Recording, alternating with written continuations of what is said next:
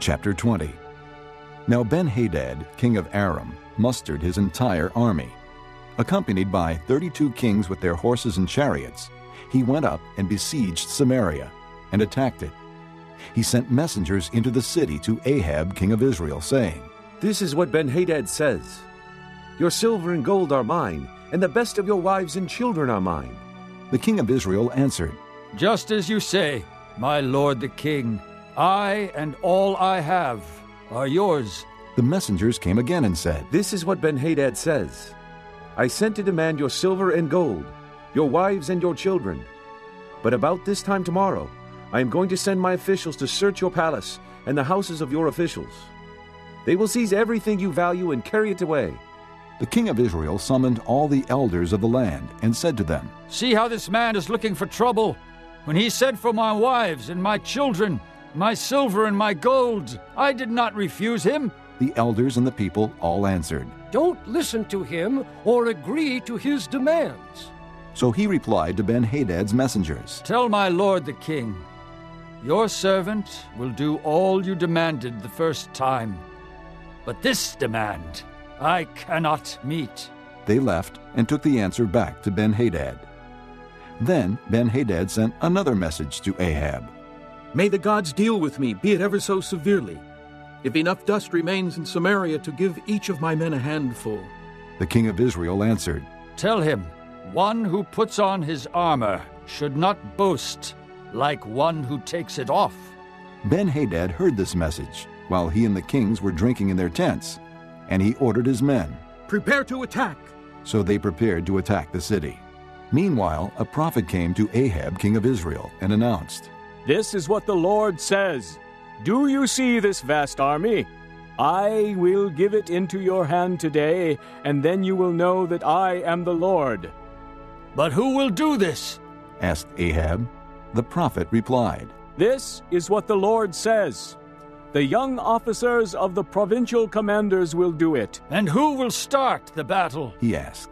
The prophet answered, "You will." So Ahab summoned the young officers of the provincial commanders, 232 men. Then he assembled the rest of the Israelites, 7,000 in all. They set out at noon while Ben-Hadad and the 32 kings allied with him were in their tents getting drunk. The young officers of the provincial commanders went out first.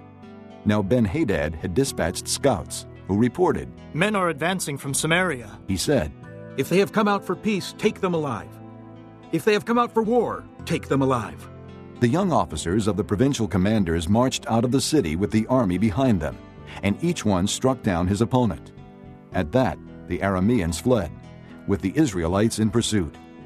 But Ben-Hadad, king of Aram, escaped on horseback with some of his horsemen. The king of Israel advanced and overpowered the horses and chariots, and inflicted heavy losses on the Arameans. Afterward, the prophet came to the king of Israel and said, "Strengthen your position and see what must be done, because next spring the king of Aram will attack you again."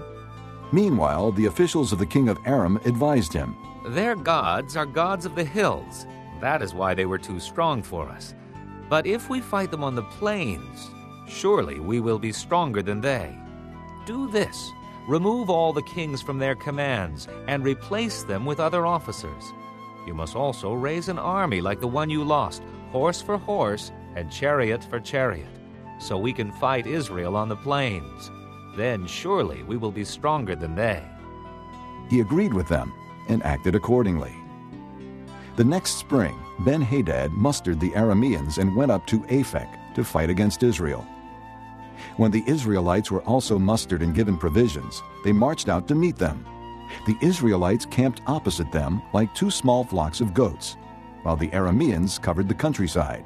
The man of God came up and told the king of Israel, "This is what the Lord says. Because the Arameans think the Lord is a God of the hills and not a God of the valleys, I will deliver this vast army into your hands, and you will know that I am the Lord." For 7 days they camped opposite each other, and on the 7th day the battle was joined. The Israelites inflicted 100,000 casualties on the Aramean foot soldiers in one day. The rest of them escaped to the city of Aphek, where the wall collapsed on 27,000 of them. and Ben-Hadad fled to the city and hid in an inner room. His officials said to him, Look, we have heard that the kings of the house of Israel are merciful. Let us go to the king of Israel with sackcloth around our waists and ropes around our heads. Perhaps he will spare your life.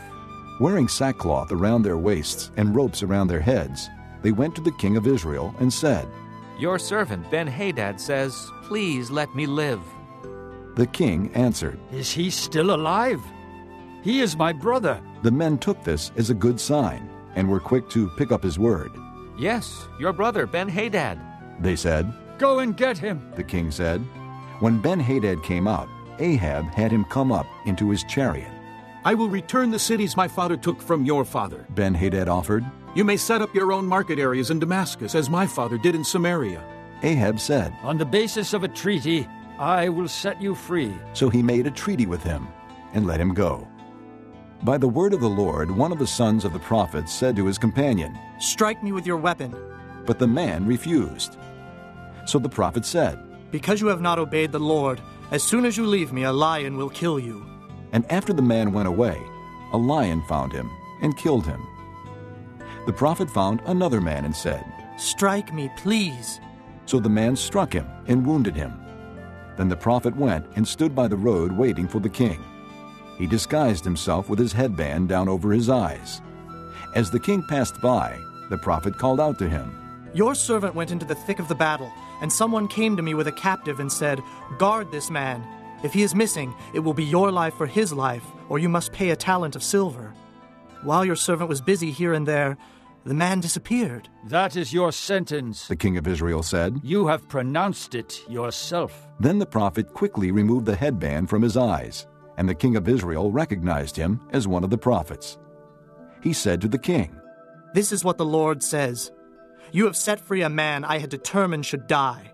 Therefore it is your life for his life, your people for his people. Sullen and angry, the king of Israel went to his palace in Samaria. This concludes Disc 20.